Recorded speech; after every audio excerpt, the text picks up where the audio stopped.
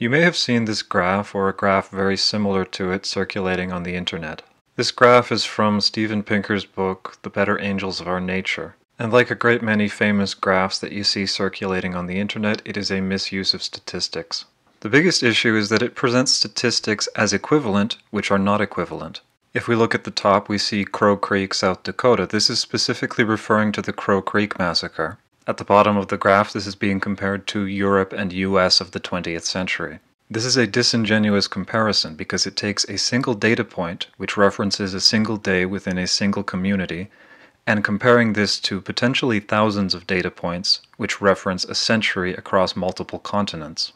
Now, you should hopefully see intuitively why this is a problem, but just in case, let me elaborate.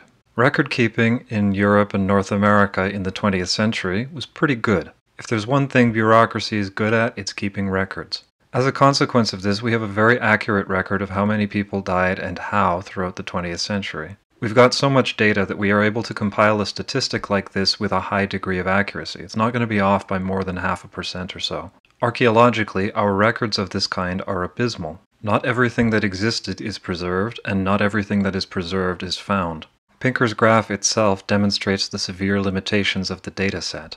For the top block, referencing prehistoric archaeological sites, he averages 21 datasets. In the legend, some of these datasets are described as coming from multiple sites, so if we put all of that together, we have 78 sites. These sites encompass a time span of a little over 15,000 years. Or, to put it another way, we have on average 0.0052 data points per year. Or, to put it another way, half a data point per century. This is being compared against modern bureaucracy. I want to talk a little bit about constructing statistics using inadequate datasets. When your statistics include a great many datasets, any outliers are going to be blended in with the masses. With an inadequate dataset, any dramatic outliers are going to dramatically influence the end result. Thus, the statistician working with an inadequate dataset has to be careful about which data points are included in his statistical analysis. I want to demonstrate this by way of everybody's favorite educational device, a math experiment.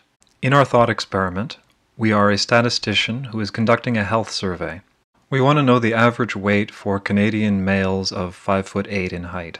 So the most obvious solution, we just weigh everybody in our target demographic and we compile the results and we get an end result of something like 187 pounds.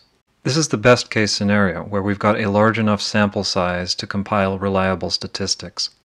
Let's run the simulation again. This time we only get 10 applicants for our study. These applicants range from 130, which is scrawny but not freakishly scrawny, all the way up to 220, which is a bit chunky but not unreasonably so. The upper and lower limits of what is sort of normal. The others occupy 10-pound intervals in between. The average in this case works out to 175, which is not the real number, but it's in the same ballpark as the real number. Suddenly a new subject comes in at the last minute, and his number is 1400. If we include him in the study, it pushes the average up to 286. Not only is this dramatically higher than the real number, but it also fails to represent any given participant. It's significantly higher than 92% of the participants and significantly lower than 8% of the participants. When you're working from very limited data points, it's tempting to include every data point you can find. But this mentality is a false friend, as significant outliers are going to have a disproportionate impact on a small data set. Now if we return to the Pinker graph, do we see anything here that looks like an outlier? There's another issue with small data sets, this time related to archaeology.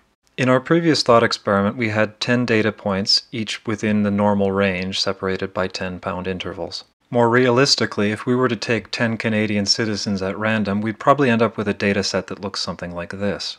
The average person is naturally going to gravitate towards the average, and the odds of getting a significant outlier are going to be slim. Archaeology, however, does not provide us with a random sample. There are significant biases with regards to archaeological preservation as well as archaeological discovery.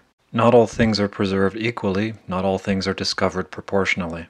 Let's imagine a group of nomadic hunter-gatherers. One of the old people in this group dies of old age, so you bury him relatively close by. You move on a week or two later. 2 months later, somebody else dies in this new site, so you bury him, and a week or so later you move on to another site. What are the odds that an archaeologist is going to find these isolated graves? A human body in a crouched burial is a small thing, only 1 meter by 1 meter. The woods of North Ontario are a very big thing.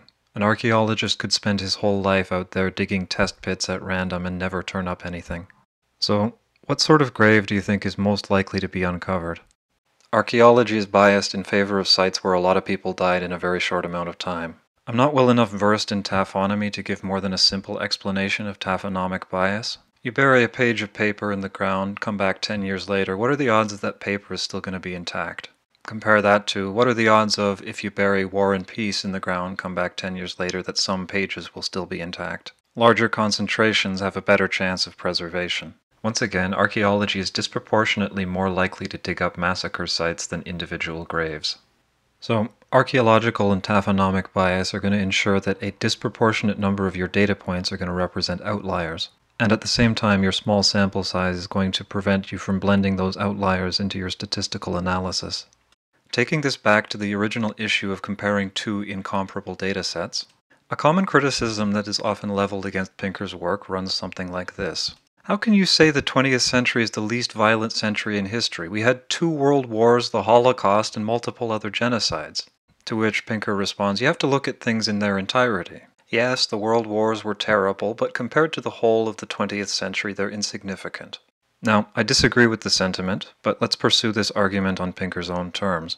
If, as Pinker argues, the Holocaust has to be taken in the context of 20th century Europe as a whole, why then is the Crow Creek massacre not worthy of the same consideration?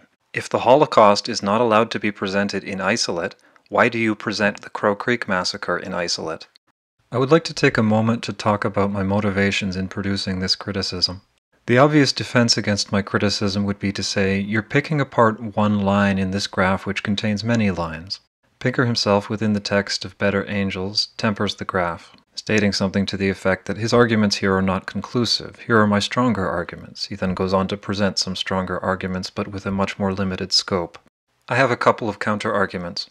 If this graph is not up to snuff, why include it in the book? If it's not up to snuff, why lead with it and keep the stronger arguments in reserve? The explanation is clearly the same reason why Crow Creek is in there despite its inadequacy. Pinker understands the power of the graph in rhetoric. And herein lies the reason why I wanted to produce this criticism of this graph. Graphs like this are an extremely powerful, mimetic, and broad-reaching rhetorical device. Their reach is far greater than the original work to which they were attached.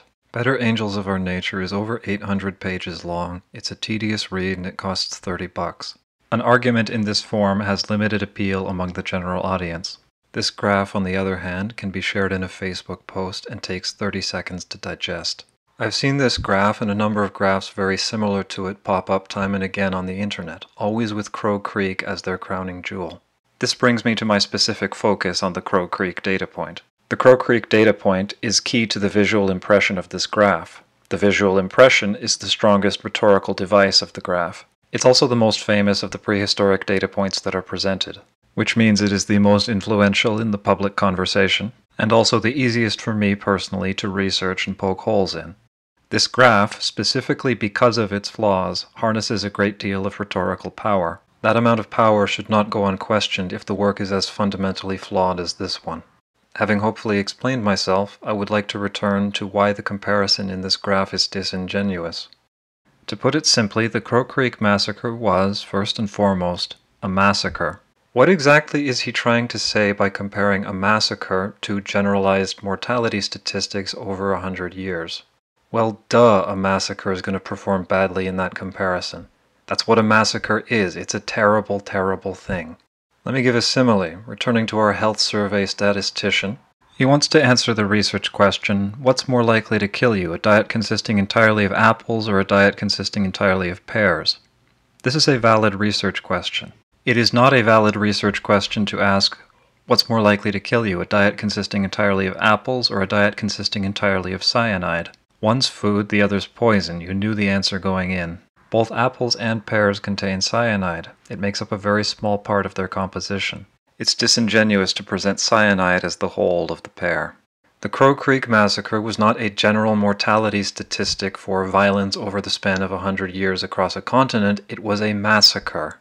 Now, if you wanted to use massacres as a data point to construct an argument about violence over time, You would not use the mortality rate of the massacres, which is determined primarily by luck. What you would use is the incidence rate.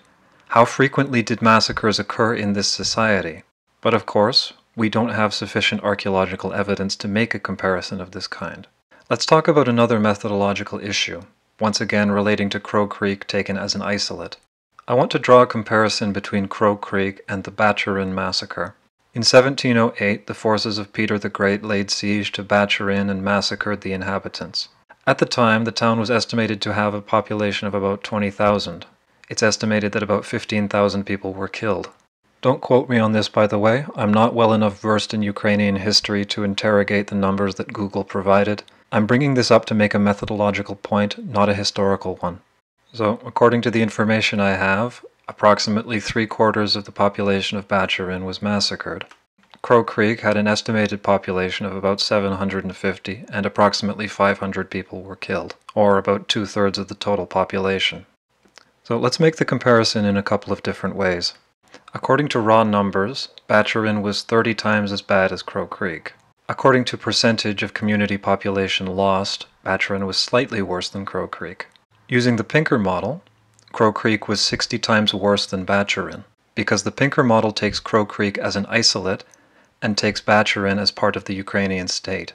Ukraine at the time had a population of about 1.5 million, meaning that the massacre represented about 1% of the total population. So despite being significantly worse in terms of raw numbers, and despite being slightly worse in terms of community damage, this model presents Bachurin as being a mere 60th as bad as Crow Creek. This is another piece of rhetorical and statistical trickery. The more communities are included in your demographic statistic, the lower the impact of any violence is going to be in the graph. Let me demonstrate this by presenting another hypothetical. We don't know who the victims of the Crow Creek massacre were. They could be one of the several groups which occupied the region at the time of contact, or they could have been another group we don't know about. The Pinker model assumes that the Crow Creek people were an isolated nationality consisting of a single village. If this were the case, it would be a very rare thing indeed. You don't make a village in the territory of strangers, you make a village in the territory of your kinsmen. Let's correct this error in the most modest possible fashion. Let's say that the nation of the Crow Creek people occupied 2 villages. Let's say that the other village had the same population as the Crow Creek village. Unsurprisingly, this is going to have a dramatic impact on the shape of our graph, cutting it down from 60 to 30. We don't know what nation the Crow Creek people belonged to, we don't know how many villages that nation had, we don't know their overall population. Until we know all of that, you cannot use Crow Creek in the way Pinker would like to. That is not how statistics work. We do not have sufficient evidence to make this comparison. We simply do not get to know the answer to questions like these. We can look at the evidence and come up with one of several educated guesses, but that's all it's ever going to be is a guess. Comparing apples to cyanide is not going to help you. This is not how statistics work.